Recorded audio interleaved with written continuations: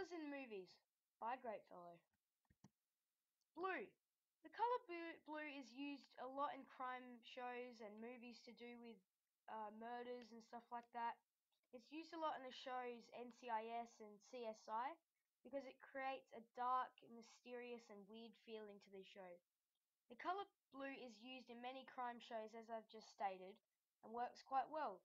But sometimes I personally think that it is overused. Orange. The color orange is used a lot for a sunset or a beaming sun in the morning. It can also be used to shine over a hero or make somewhere look like a warm, nice, homey kind of place.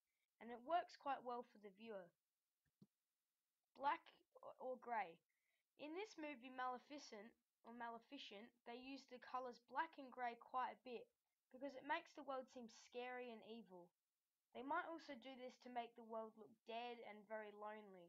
But do be careful, because with such dark colors like black and grey, you have to be very careful where you use it, because it is a very strong color, and if you do use it in a wrong place, it might make the whole movie look very uneasy and out of whack.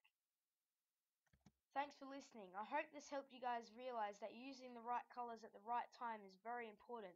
And I also hope this taught you about how to use those colors properly.